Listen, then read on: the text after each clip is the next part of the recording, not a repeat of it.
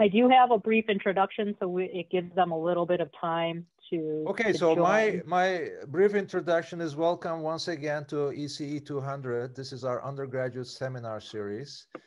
And every week we'll have one presentation. Oftentimes it's our old graduates visiting us from whatever company that they're working in and tell us their experiences and advertise their companies.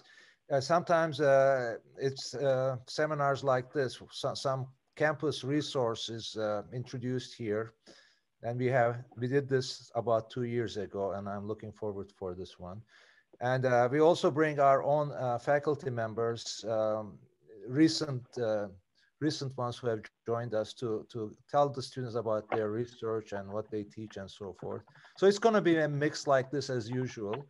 And towards the end of the semester, these external presentation stops, and for 3 or 4 sessions, the students will be presenting their senior research and thesis results. So it's a undergraduate research symposium. That's how the semester ends. So that's the format. So all the students, welcome to this instance of ECE 200. And you should be paying attention to all these seminars that will be presented for you. And tell us towards the end of the semester in a writing assignment, which presentation you found most helpful. And also the writing assignment will ask you to identify which undergraduate research symposium presentation, the 10-minute talk given by some student you like the best and the reasons for it. So attending these lectures and writing this particular assignment towards the end of the semester, that's what we are expecting from you. And many of you are in different time zones, so you don't have to show up all the time, but at least you should be showing up some of the time. These are going to be recorded. Even the ones you miss, you can watch. So that's very nice. But also, you should be participating and asking questions to our speakers. It's very boring if a speaker speaks, and no student or nobody from the audience asks anything. So I'm hoping that you will have plenty of questions to our guests over here.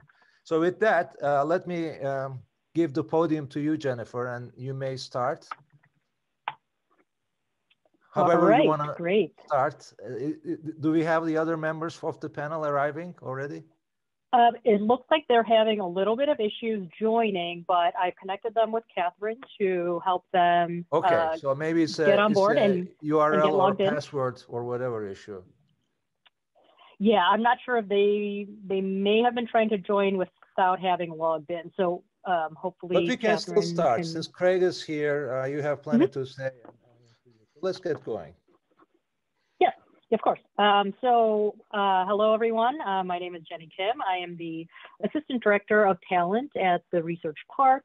And my main role is to help the companies in the Research Park to connect with students like you. And then on the flip side, make sure that all of you understand and know what Research Park is and all of the different opportunities that are available there. So I'm going to share a couple of slides and just provide a really quick overview for those who aren't as familiar with Research Park or kind of hearing about it for the first time. So Research Park is a technology hub that is right here on campus. It helps to cultivate startups and accelerate corporate innovation. So there are actually over 120 companies that range from small startups to large corporations. They hire freshmen to PhD, domestic and international students. They hire based on skill and experience more than just majors, because they typically do hire from all across campus, all majors and colleges. These are all paid internships, so these are great opportunities. Because they're right here on campus, they're able to offer internships all year round. So part-time during the school year, so you can be taking classes and doing a professional internship, as well as full-time in the summer. Now, when we are on site, it is very easy to be accessible by bus, bike, and there's free parking available. Right now, most of the internships are virtual, kind of in a hybrid situation, just like your classes are. There are a few companies that are on site, which actually 2 of the companies that you're going to hear from today are on site. And, you know, they've been able to take advantage of the fact that the university is doing so much testing. So they're actually also using the app that you guys are using to get into buildings and stuff.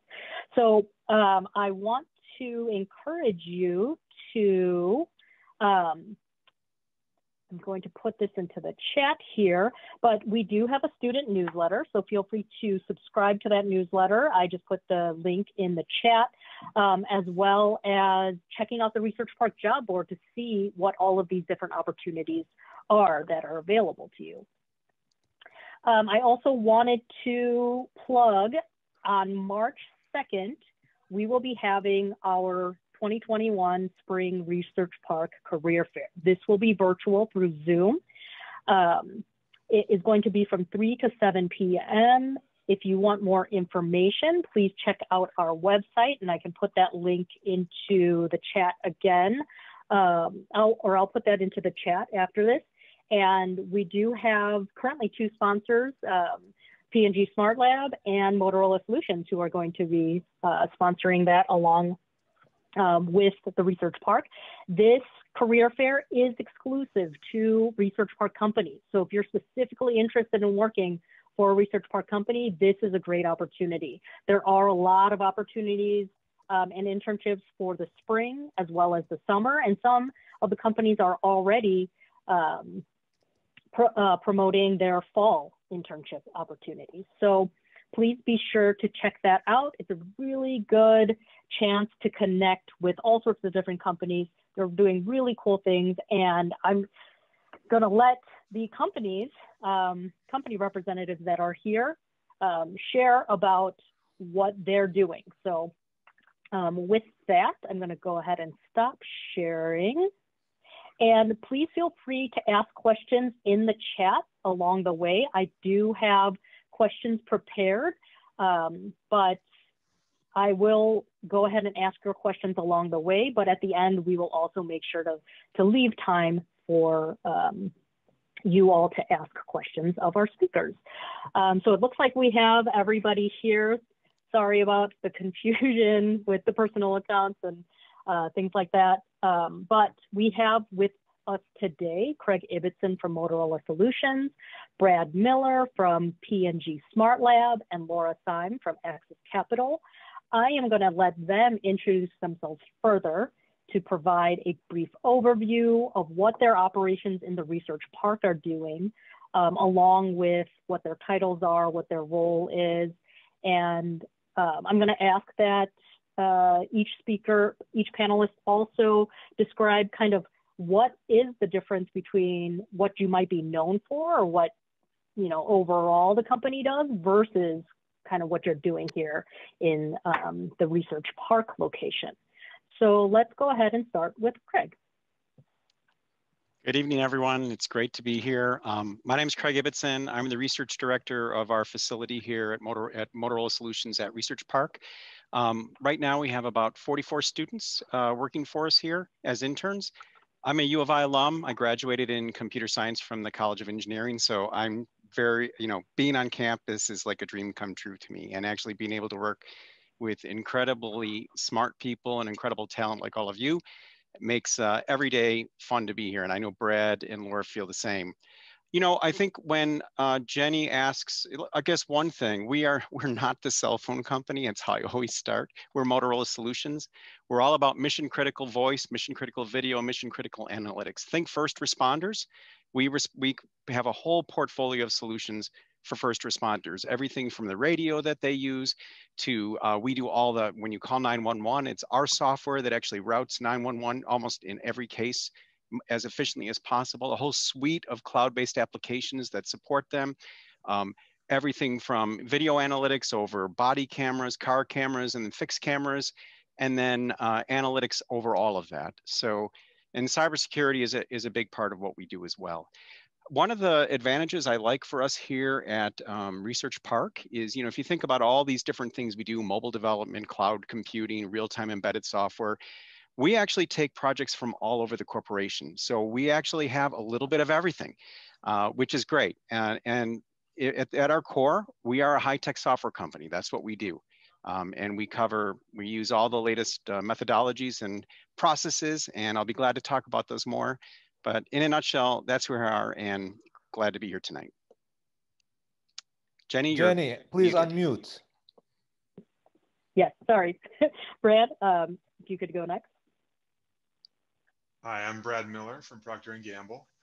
I lead our Procter & Gamble Smart Lab, P&G Smart Lab here on campus at the University of Illinois. I saw the weather today, and unlike Craig said, I'm going to stay home today.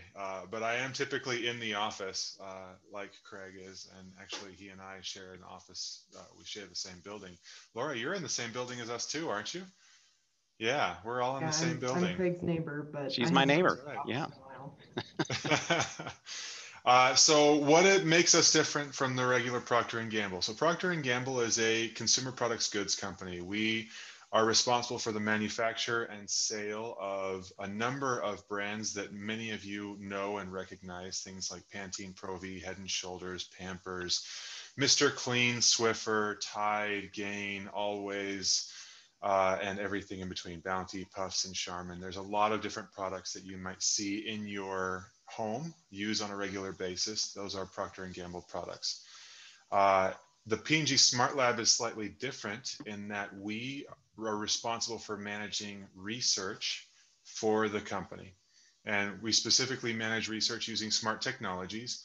The buzzword is IoT, but these are embedded systems, and looking at using embedded systems to be able to understand consumer behavior in their home, particularly as it relates to the consumption of and use of our different products. So we are able to prototype, develop, and deploy those systems into consumers' homes. We pay them for participation in our research. And then we capture, use, and analyze that data to drive business insights. And that's what we are here at the P&G Smart Lab. Great, thank you, Brad. And Laura. All right, so I'm probably the least household name out of the three companies we have on the panel. And part of that is my industry and part of that is my company. So my name's Laura Syme. I'm from Axis Capital. Axis is an insurance and reinsurance company. And part of the reason that Axis is in Research Park at University of Illinois is because not a lot of people go to college thinking about insurance as a career path. I am also not actually a U of I graduate, although my dad and a lot of people in my family went to U of I. So there's like a funny small world story about how I ended up here, but I really love it here. And, Axis is a big global company. And so it is always a very interesting conversation about, how did we end up having an office in Central Illinois of all places when a lot of my colleagues are in Zurich and London and New York. In Alpharetta, Georgia. But, we really found that the student talent here is that unique and that talented that it's worthwhile to have a relationship with the University of Illinois, and our Research Park office is the gateway to that relationship.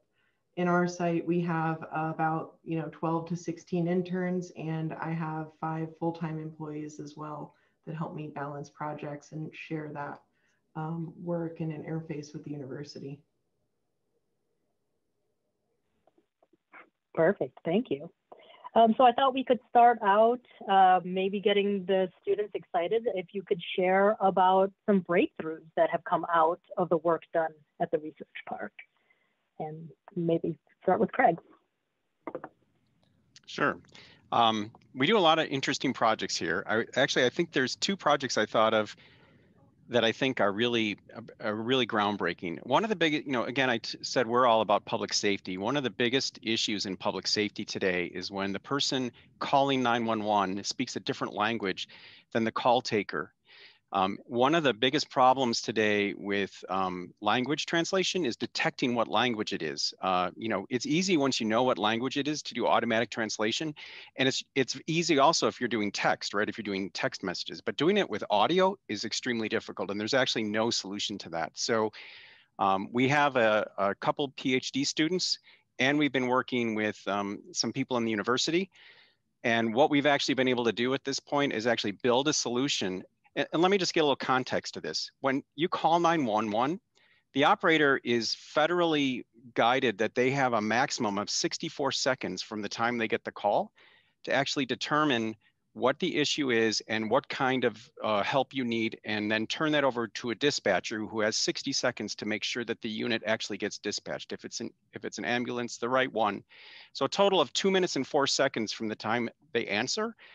That's the allocation that they're given by the government to actually have a proper response to your house. When somebody calls and doesn't speak the language, it actually, it turns into 20, 30 minutes sometimes before they can send a response. So, I mean, they estimate right now 10,000 lives a year are lost because of this language translation barrier. So not to belabor the point, it's a big issue. And at this point now, we've actually developed a solution. The students here, in conjunction with some work that's been going on at the university, we can actually properly identify the language now in 20 seconds or less with 95% accuracy in terms of that. And that includes different dialects of Chinese, different Middle Eastern languages, being able to detect between Russian, Thai, and other. So it's really been extraordinary. And as we work to deploy this, I mean, the impact is going to be incredible. So I would say for us, that's an example of, that's one of the premier projects. We do a lot with computer vision too. And so some of the work that our students have been doing on computer vision have really made incredible strides. And we have a portfolio that allows us to tie communications and computer vision. So, you know, if you detect a gun, somebody has a gun in a school, it'll automatically ring the resource officer's phone. And being able to take large quantities of data and do what they call loose object tagging, and has really made a big difference in that. And those are actually things that were developed here at Research Park. Great, thank you. Brad? Yeah, I can't top that. Sorry. That's really cool. You know, we're not saving lives. I wish we could say that we were, but no, that's absolutely amazing, Craig. I knew that you guys were having an impact, but I didn't realize it was that important. So really good on you for doing that. The most exciting projects that are coming out of our office are largely the interest that is being generated inside the company. At CES this last year, was it last week, 2 weeks ago? I'm losing track of time now, but at CES, the big push was largely on using artificial intelligence, machine learning, to be able to improve the quality of sustainability in people's homes. So the most exciting initiative that's coming out of our office is what we call 50 Liter Home. You can look it up, 50literhome.org, where we are working to understand what consumption of water and energy looks like inside people's homes, primarily to be able to make sustainable irresistible, so that we can help consumers understand that using the typical household, at least in the United States, uses approximately 500 liters of water a day. And there are many cities in the United States, particularly Los Angeles, New York, and others, that are really quickly approaching day zero, in which they run out of usable potable water. And there are a lot of questions that we're trying to answer, particularly around the water usage space. Namely, why are we flushing toilets with drinkable water? Are there other partnerships and other things that we can do to limit the amount of water that is being used, and at the same time increase, at least maintain it at parity, if not improve the quality of the experience, the user experience in the home? Because we can reduce the amount of water that we're using in each of our homes, but that doesn't make it a pleasurable experience, right? Watch that you're flushing our toilets with a bucket is not the same thing as flushing it by pushing the little handle. And so making sure that we can make sustainable irresistible is a part of what our office is doing by understanding consumer habits and practices, understanding what people are doing inside their homes, so that we can then drive forward in action, both in product formulation, in new product development, or other things that might be available partnerships with utility companies, partnerships with other companies like Kohler and so on, to be able to improve the quality of sustainability inside consumers' homes. And that's not just here in the United States, that's globally. Great, very cool. And Laura? So insurance being the industry that it is, I have to fight a little harder to, take the second degree impacts of my business. But insurance being the business of transferring risk, there is a societal purpose to what insurance does and, how it makes people's lives better. It's supposed to give people the confidence to take risk in their day-to-day lives. There's a tangential purpose to that. And, the work that we do here at the Research Center within Axis is recognized in terms of tool building, process enhancements. Some of the infrastructure and tools that we have built here are being used throughout the company and have like substantial time savings. Axis as a company has done a lot of corporate philanthropy. We've done some climate change research. There was actually recently a press release where we had a collaboration with a University of Illinois professor, the Brookings Institute, and some internal folks at Axis to put together a paper about climate change research and city infrastructure, specifically in Miami, and how that's going to respond to climate change and flood. So that is sort of an example of like, how we're using university resources and how we're using sort of our site as sort of a launching pad for some of that research. All right, great, thank you. So as you can see, the companies in the research park, they're all working on all sorts of different projects, having impact, and the students are working on these projects directly. And so a lot of really cool things for the students get to work on. I was hoping that you could maybe talk a little bit more about maybe what the day-to-day might look like and what an ECE or CS student can kind of look forward to working on. Like, how are they contributing to these projects? And we'll just kind of keep the same rhythm if we can start with Craig. I don't want to make sure I monopolize going first. If you want to change it up, it's fine. I'll start, and then, yeah, that's fine. So the day-to-day, I guess there's a couple things to that question, Jenny. One is, I think all of us will tell you that your academic pursuit is number one, right? We want you to succeed academically. So we work around your academic schedule during the school year. My view is kind of, it's like 10 to 15 hours a week. And I think of that as like 160 to 240 hours a semester. And, if you have midterms one week and you're not able to work, that's fine. We'll make it up a week when you have more time available. So I think flexibility is really big in terms of the day-to-day. I'm really big on, all of us, I like being in the office. I think it's great to have that touch point. We're really big on, I think all of us take pride in the offices that we have here. And we do a lot, try to do a lot. So, there's a good sense of community. The day-to-day then are things like that. As far as, the type of work that you would do, especially as somebody in one of the engineering disciplines that Jenny mentioned, for us, as I mentioned before, we're primarily a software company. We do have some electrical engineering and mechanical engineering, but we don't really do that here.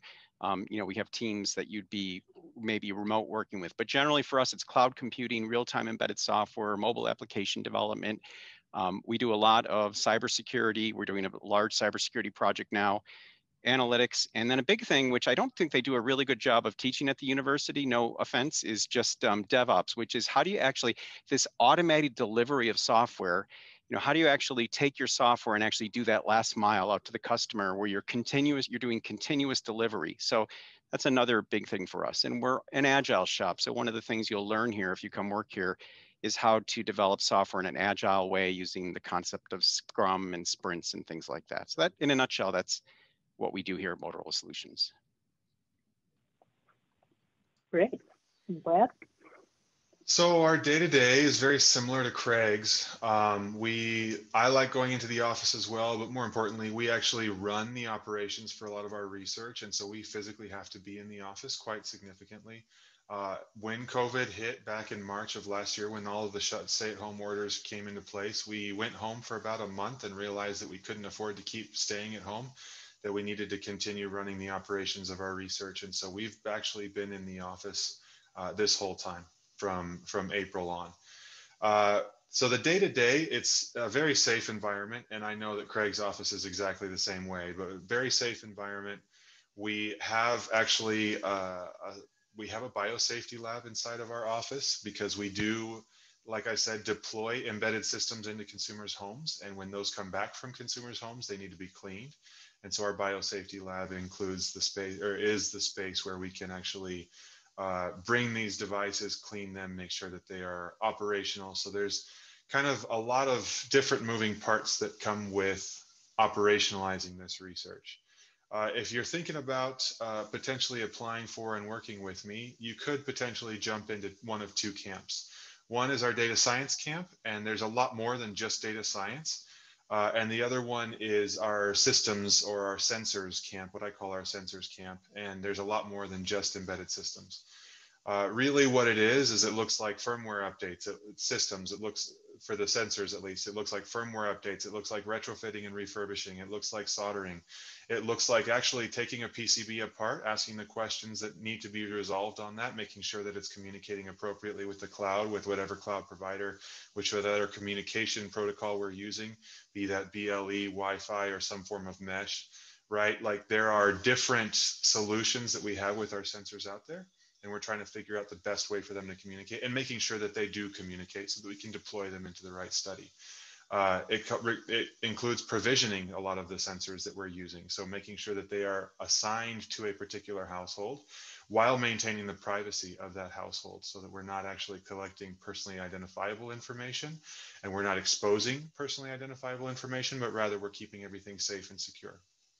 On the data science side of things, there's a lot of different questions that we're trying to resolve. I think that Laura and Craig are going to feel the same way, but the work that we do here is very much needed inside the business. And I often I tell my interns, if you don't do it, I have to, because someone's got to do it.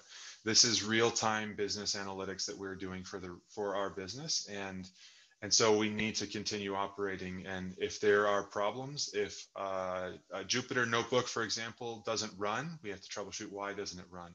If it's not working, if the workflow, the data flow is not actually functioning, we have to figure out why not. If the data doesn't look right, if that gut check of the data is like, hey, you know what, that number doesn't look right, we have to troubleshoot and ask, is that actually what it is? Right? And so it's diving through raw telemetric data and asking the questions of how should this look? And then it's visualizing that data. So there's a lot of different moving parts and pieces on both of these sides. There's asset tracking. We have to maintain a fleet of several hundred sensors in different households and making sure that they're functioning and right battery levels and things. There's a lot of hands-on work that we're doing. The thing that I like most about what we do here is that I don't know of any other company globally that's doing the same things that we are doing. And that's a lot of fun. That's a lot of exciting, it's a lot of exciting areas. And pardon my 3-year-old who says she needs me right now. But it's a lot of fun. And just to kind of put a pitch out there, Jenny, if that's okay, I'm looking for 5 interns over the next 2 weeks. I need to hire quickly. So if anyone's interested, come talk to me. All right, good to know. And Laura. Yeah, so from the insurance and reinsurance side, our day-to-day has a little bit of flavors of some of the things that both Brad and Craig mentioned. You know, Axis as a development shop, we do Agile and Scrum, although that's not something that I have strictly enforced on our interns here. My development and research shop doesn't officially sit under our IT organizational structure, but we work in partnership with them so that our interns are learning how to properly prototype and develop things so that the tools that we can develop can someday end up in our production environments, you know, with the proper securities, with the proper architecture, all of those things. Insurance as an industry is full of data. There are tons of opportunities to do really cool data and analytics work and to help our decision makers make better decisions and do better analytics with the information that we've been stockpiling. Access as a company has been around for almost 20 years. But a lot of times there just either isn't time or isn't necessarily the most recent knowledge to be able to access that data in a way that is, insightful. And so that is a place where, we find you students are one of the best resources. And getting you guys in, helping us with our tools, our processes, robotic process automation, and API development are sort of two areas that I'd really like to focus on this year. We have a lot of processes that, maybe take too many clicks. I promise pretty much all of the interns that I interview, if I don't show you a really horrible Excel spreadsheet at least once, I really haven't shown you the insurance industry. That's just part of the game. There's lots of opportunities to come in and, bring new insights and new ways of doing things. And Access, being a smaller company, has the agility to implement and accept those changes. So the people at Access are a great resource. There's opportunities to work with project sponsors from around the world. We had a CS student last fall who worked with a project sponsor out of Zurich. She built a prototype that was, we, came into the project thinking this isn't really something that, we can promise as a real deliverable. It's kind of a blue sky dream to get it done. But we were able to deliver something that is now in production, and it's being used by, over 50 people in the organization, which is, a really cool outcome for a single student project working with a sponsor. Most of my students work in like singles or pairs on projects. It just sort of depends on the type of work. But there's lots of opportunities to sort of rotate around and work on different things. Even in my role as the site lead, that's one of the things I enjoy most about Access is I don't necessarily know what I'm going to work on today. And it's, a little bit of a surprise. So that's what I enjoy. Laura, I'm going to steal that because I love the nasty Excel spreadsheets that I look at. I mean, I had a call earlier this morning with a nasty Excel spreadsheet, and one of my data science interns was looking at it and he's like, yeah, this is bad. Like, I don't know why it was put in that raw format, but this is really bad. And I mean, if you can come in, if you find that you have a knack or an enjoyment for coming in, learning about that Excel spreadsheet, and then turning it into, if you turn it into Python or C# or I don't really care what you turn it into, but if you make that working through that sheet and that process, understanding why it is or was the way it is, and then making it better. If you're good at that, that is an incredible skill set. Please come work for me. Yeah, real impact. That everyone's talking here about real impact. So that's really great. Laura, you kind of touched on this a little bit, but if you could maybe expand, give a little bit more, if we could hear a little bit more detail about what the intern team looks like. So do you hire undergrads, grads, both, international students, kind of size of the team? Yeah, all of the above. I have 12 to 16 interns at a time. I'm hiring, I think, I need to go back and look at my numbers, but probably about 6+ interns for the spring or summer. I have only 2 job profiles posted on Handshake, but I hire more than that. I sort out the numbers later.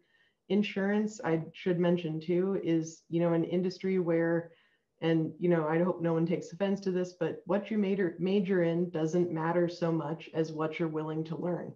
I kind of mentioned nobody, except for maybe actuaries, go to school thinking about working in insurance. I majored in meteorology and weather. I have colleagues who have majored in all kinds of different things, including like PhDs in physics, PhDs in, all kinds of things, bachelors, people with only high school diplomas, who are very intelligent people and who have tons of business knowledge. There's so much to learn on the job, and that's something that all of my students get. is there's a lot of on-the-job learning, and there's a lot to be picked up as a student. And so yes, I hire undergrads, grad students. CPT and OPT is fine, as long as you can get that through your department. That's fine by me. And similar to Craig, I think 10 to 15 hours is my like minimum recommended hours. If you have a week where you can't work, communication is super important to me. So just let me know that you can't be there. Great. Brad? Yeah, same thing. I currently have, like I said, oh, I didn't say this. I have 14 interns working for me right now. I'm in the process of hiring or want to hire an additional 5 within the next 2 weeks. It's tremendous growth and really excited about that. As it relates to work hours, honestly, you pick your hours so long as you make yourself available for those during business hours that are necessary. Very rarely do we have a lot of business hours that are like you have to attend those things. Most often what happens is you've got a project meeting once a week. You could think of it like, if you're using agile methodology, it's your stand-up meeting that are, we don't have daily stand-ups, it's more of a weekly. But it's something along those lines where you're really asking the question, what did I do last week? What am I planning on doing this coming week? And what help is needed from either my project sponsor or from me as your direct line of support here, whatever that might look like. Does that answer your question, Jenny? I think I missed something else. Undergrads, grads, international students? Everything. Yeah, I like everybody.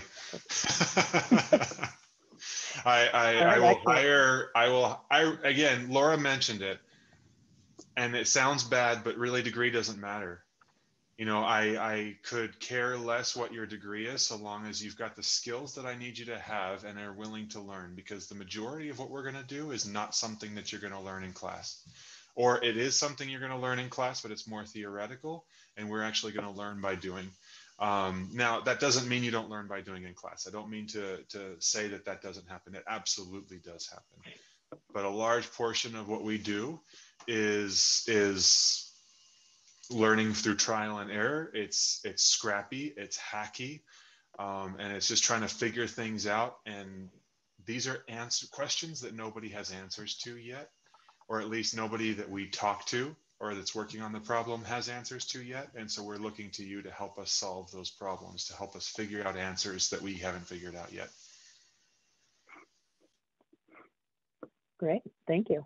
And Craig?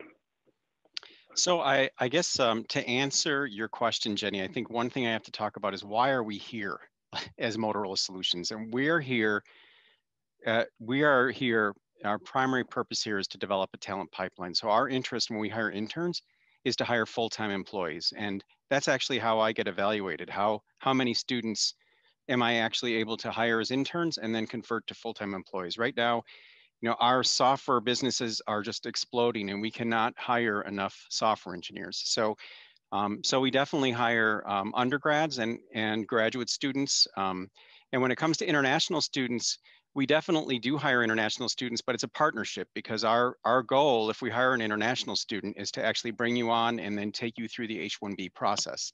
So right now, because of the way the immigration laws are, we have not been successful with undergrads going through the H-1B process, but we have been successful, very successful with master's students. So I have a number of master's students who are international that I've hired and been able to get through, the H-1B process. So if you're an undergrad and you intend to go for your master's degree, we're certainly willing to partner with you and say, hey, that's great. And, come work with us. And then when you finish your master's degree, we'll work with you on getting your H-1B visa and going through that way. So I think for us, it's all about a partnership towards permanent employment. And, we definitely hire a lot of my students who are international. They work for me on CPT, and then after they graduate, they work on OPT while they're waiting to get their H-1B. So like, for example, I have one of my full-time employees here, and a number of the students I placed at different areas at Motorola, I was just looking at the chat and seeing the question, are on OPT now while we're taking them through the lottery process for their H-1B visa. All right, great. And you've all mentioned potential opportunities. What is the best way for students to reach out or apply for these positions? Laura, I know you mentioned Handshake. The Research Park job board is always a good place, but is there a way, do you prefer direct contact or? Start with Craig. Either Handshake or direct email is fine. Okay. Handshake is the best for me. We will share Handshake, okay. I actually have stopped using Handshake because I get too many applications on Handshake. So direct application, just direct reach out to me is always better. So I don't post jobs anymore. I usually start with referrals, and then if somebody is interested and they reach out to me and they can find my email that tells me they're scrappy enough to figure out how to find me, then that makes me more interested. All right, That's great. true. And I actually, yeah, to be fair, I do have a similar practice to Brad in that sense. So one kind of gold mine for all of you is that all of the companies are listed in the Research Park are listed on our tenant directory on the Research Park website. So it is interesting that there aren't more direct emails that go out, but that is one way that we do encourage students to connect with the companies at the Research Park. The tenant directory has further descriptions about the different operations as well as contact information. So that is definitely one way that I encourage you to connect. And then these different types of events where you're going to get to hear from the employers directly. So as much as possible, we do try to connect and have the companies speak directly to you as the students. It looks like we have another question in the chat. Do you have a hiring timeline yet for fall 2021? I mean, I'm always hiring on sort of an ongoing basis. So if, you want to apply now, just cover your availability in your cover letter. To be honest, I tend to be slightly probably behind on hiring. So a little bit slower, kind of with Brad I could hire 6 people tomorrow, but it would take me 3 weeks to get them through my HR system. I would say, similar to Laura, I could hire 5 people tomorrow. Thankfully, I have actually bypassed my HR system, and we use the University of Illinois as a partner to be able to, so employment happens through the University of Illinois. So for hiring timelines for the fall, really it's a rolling basis, similar to Laura. Projects come and go. They come more than they go. I actually haven't had any projects conclude yet. I've had more and more projects come my way, and they're typically longer term roles. So I will be concluding. I did actually conclude a study a couple of months ago, but that one had started in October of 2019 and it concluded in December of 2020. So it was over a year-long project that I had 3 different interns work on at different stages as project managers for it. So the majority of my hiring for fall 2021 looks like hire now through the duration of the summer, and with the potential for extension as needed by the business or as desired by the student. Both are taken into consideration for extension into fall.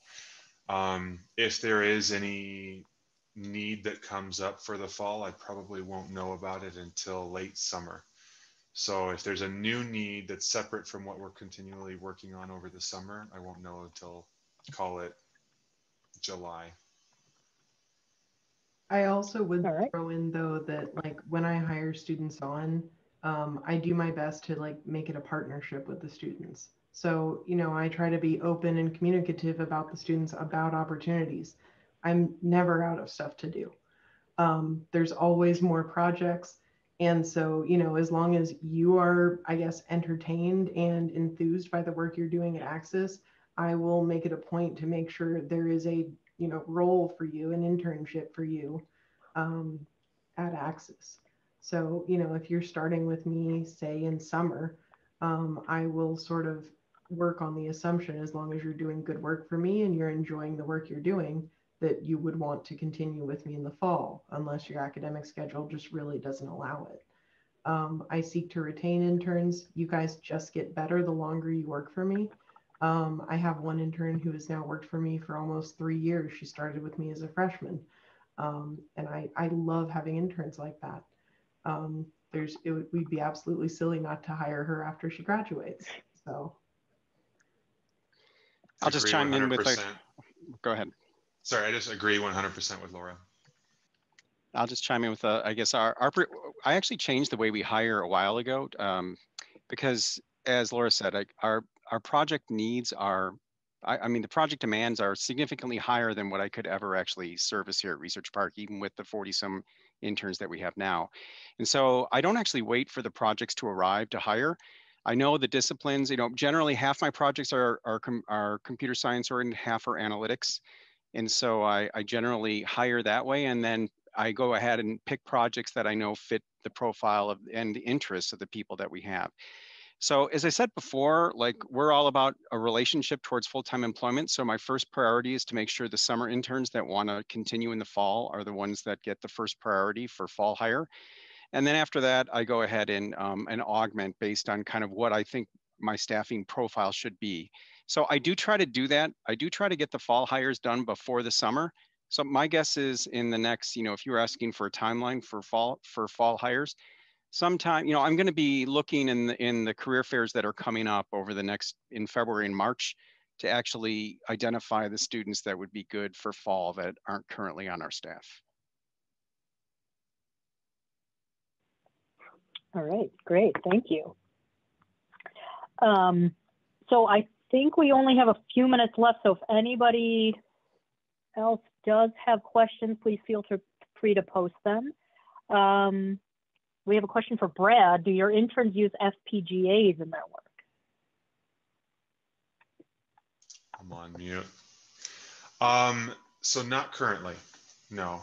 So the majority of the work that we are doing is dealing with existing circuitry. And so we're not, I do have one intern who is working over the summer who's going to be doing, he's going to be doing an interesting project in partnership with Verizon 5G that's also at the research park. But we don't do a ton of the sensor prototyping outside of the demands that the business comes to us with. So if you think about it, like, what we're trying to do is build a BLE hub that can allow peripheral BLE communication or other sorts of communication, and then tap into a local Wi-Fi network to be able to transmit that data. So it's possible that we could get to FPGAs, but we're not currently doing anything with them. All right, and are you all still seeking interns for the summer? I know, Brad, you said immediately. Laura, immediately. Yes, well, yes, definitely. Still hiring for the summer, still hiring for spring. Interested in, flexibility in terms of where you'd want to start. And I've filled our research park facilities filled for the summer. So I've already filled, we usually run 2 large projects at the research park over the summer, but there still are summer internship opportunities at other locations in Motorola. And I'm the face to the university for all recruiting. So yeah, there are summer internship positions, software for some people that have relevant software skills. And just one thing back to Brad's point before about major, I agree that, the interesting thing, computer science is pervasive right now, right? It's kind of like over, you have the CS plus, you have CS in engineering. But I guess for us, we were gonna want some, we don't teach coding, we don't teach we're really not looking to teach some of the fundamentals. So we're expecting somebody, even if you're not, we're expecting somebody to have those fundamentals before they come to us. We don't expect you to know how to do machine learning algorithms, and you might not know some of the of how to do cloud computing and things like that. We'll gladly teach that. But if somebody is an English major and they've never taken a computer science class, we're not going to hire those people for software engineer positions. All right, yeah, I have 5 needs right now. Like Laura, I could hire I'm still hiring for spring. I will also have about 5 needs for the summer as well, in addition to the 5 that I'm hiring for spring. All right. And actually, we have a great question. Are students required to be on campus for your internships? For mine, no. Axis, I guess being in the industry of risk management, we've taken a very cautious back to office approach. So none of our US offices have currently reopened. Personally, I am very tired of working from home and would love the opportunity to be allowed back in my office. But that's not the approach that Axis has taken. But so no, my interns are not required to be back on campus. I do kind of ask that you know, as I think Craig and Brad both mentioned, you know, have some working hours during normal working hours, so that you can interface with, you know, your colleagues and, you know, make sure that you're, you know, having those conversations that you need to have to keep projects moving. But no, I don't require anyone to be on campus.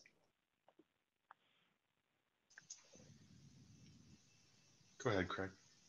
Oh, no, you're not required. You know, I encourage students. We have, as Brad said, we have very strict procedures. We've actually been in the office last summer and the fall and the spring at limited capacity with strict COVID protocols integrated in with the Safer Illinois app.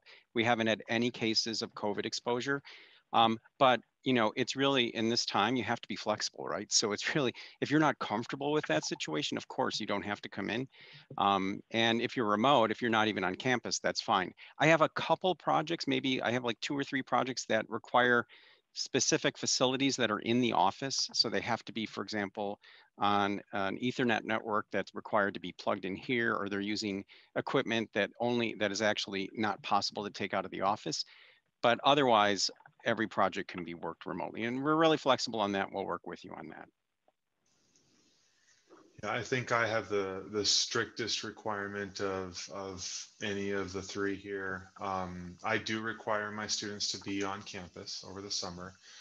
The majority of them are going to need to be in the office for some purpose, either physical manipulation of devices, learning how to do other things. That's another big thing that I like to do is I hire students as an intern for one specific thing with the understanding and anticipation that they will learn all of the different roles within the office and will flex as needed. I hired earlier, I guess it was at the very beginning, I hired a student as a data science intern.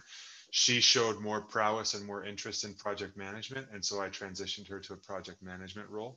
But I do need the students to be here at least part-time over the summer. During the fall, especially during the spring of last year, I sent everybody home, and I was managing the physical operations through the duration of the end of that. But during the summer, we had people coming in. Again, we're flexible like Craig. If you don't feel comfortable, if you're not able to do things, you know, I do have one student who has severe forms of allergies, and he is not comfortable coming into the office. Perfectly fine. We don't make him come into the office, and we try to make accommodations as much as possible. So really, and just like Craig, we have also had 0 cases of COVID exposure, similar to the, you know, same operations as what Craig's doing, where we've got the same Safe Illinois app and everything.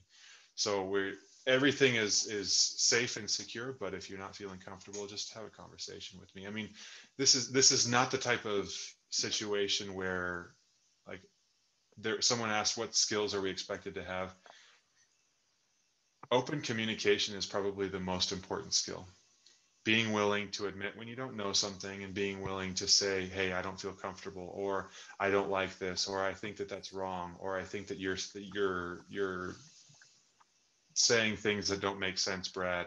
Like that's the number one skill that I'm looking for, is somebody who's willing to stand their ground and speak out if they feel uncomfortable, or if they feel like they know more, or if they feel like they have a better solution.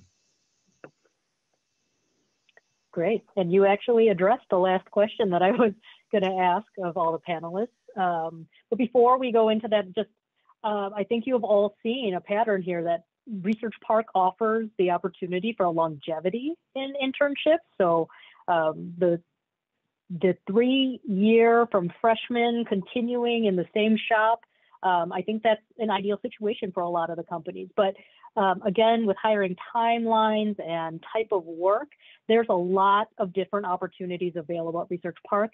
These are just a taste of 3 companies that are there. So I encourage you to check out the Research Park job board, come to our different events, and just connect with the companies because there's over 2,200 professionals that work in the park, professionals and interns, and they all have a lot of experience that they can share. So there's a lot of value of having this resource available to you right here on campus. And so, Brad, you had mentioned open communication being one of the biggest things. Laura had mentioned that as well. But as we wrap up here, I know we're out of time, but what is just kind of like one piece of advice that you would offer, or something that does make a student stand out to you? Laura? Oh, I don't want to go first. I mean, I think that willingness to ask questions and to like sort of go a step further and try to connect the dots. You're not always going to be right the first time, but sort of agreeing with everything Brad said, willing to stand your ground, know what you know what you don't know, and be willing to own that. Insurance is an industry, everyone going in didn't know what was going on pretty much. So, you really have to face up to that. You're going to come in not knowing what's going on. There's a lot to learn. It's going to be overwhelming, and that's going to be okay. At the end of the day, you'll get through that, and we're going to make some interesting applications that are going to make people's work better, and at the end of the day, make society a better place. And insurance really does help the world go around. Great, thanks. Craig? I'll make it quick. I want to make sure I leave Brad some time to answer too. So I think on the positive side, when you're interviewing, I mean, if you come with a sense of passion, and demonstrate that you have self-initiative, that's great. Make sure that on your resume you have projects so that we can ask questions about the projects that you've done. I really want to gauge if you have a deep understanding and you weren't just a group member who didn't do anything, but you actually have a deep understanding. And I want to, one quick aside, even if you've never had an internship before, you certainly have project experience. So instead of putting Taco Bell as your work experience, and I'm not knocking working at Taco Bell, but think of some things that you've done. You've done things in class, and if hopefully you've done some things outside, those are great projects experiences to put in your resume that give us something to ask you about and to really probe in there. And then good team player. I mean, we are a very team-oriented company. When you run Agile, it's team-oriented, so you have to be able to work as teams. And I had a couple quick red flags when I interview people that I wrote down. If you come across as arrogant, if you have a go-it-alone mentality, I remember asking one student about how he liked working in teams, and he said the only team he could be on was when he's the team leader, and that immediately disqualified him from working here. Tardiness, if you're late to your interview, honestly, I don't know, even if you're going to have an incredible excuse if you're late. And I'm going to be really frank, cheating. I mean, if I give you a coding test and you cheat on it, that's really goes to integrity. So I think the whole issue of integrity, being on time and being earnest and just, giving an honest evaluation. You don't have to score 100%. I've had students that score 0% on their coding test, but I watch the progression. I'm really interested in how you approach the problem rather than the result. And, so don't be tempted to cheat on any of the aspects of the interview. Yeah, I agree with everything that Craig and Laura said. The one thing that I would add, or two things that I would add, I think a sense of extreme ownership. And Craig touched on this, and I think Laura did as well, but this concept of extreme ownership, meaning if I give you an assignment, if I give you a task, I expect you to feel as if this is the most important thing in your life. Now, knowing that school is number one, always and always, I will never force work to conflict with school.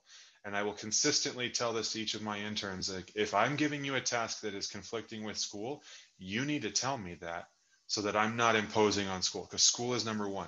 But as it relates to work, I need you to take a sense of extreme ownership over the project or the work that it is that you're doing. Because again, if it doesn't happen, and a project owner, for example, comes to me and says, hey, I don't see so-and-so living up to this idea of extreme ownership, I will need to let that individual go and do the work myself, because if it doesn't happen in my office, that's my fault. And I do hold that sense of extreme ownership to myself as well. The other thing that I would say is really critical to all of this is, again, to Craig's point, integrity. We are a family. And if you haven't told me something that could impact your work and your work is suffering, and I don't know that, I need you to let me know. Like I can't make accommodations if I don't know about those things. And I do care about the people that work for me. You know, we have what we call a leadership council, and this is made up of interns, but this leadership council meets on a weekly basis, and their number one question is, how is so-and-so doing? And we talk about every single intern in the office, and ask, how are they doing? Not at work, not the tasks that they've been assigned, but how are they personally doing? And we address any problems, any concerns, and ask, how can we better serve those individuals? So this idea of servant leadership, I expect that from every single one of my students as well. All right, great. Thank you so much, everyone, for joining us and taking the time. Erhan? Thank you very much for joining us and telling us what a great resource we have in the campus. Thank you very much, all three of you. And Jenny, you too. Of course. Thanks, everyone. And please check out those resources and connect with Research Park. Okay, so the symposium will continue. You guys are always welcome to watch our seminars as well, Jenny, as well as Craig, Laura, and Brad. So thank you very much. So let's meet next week the same time. And thanks, Kat, for organizing all this. Bye-bye, everyone.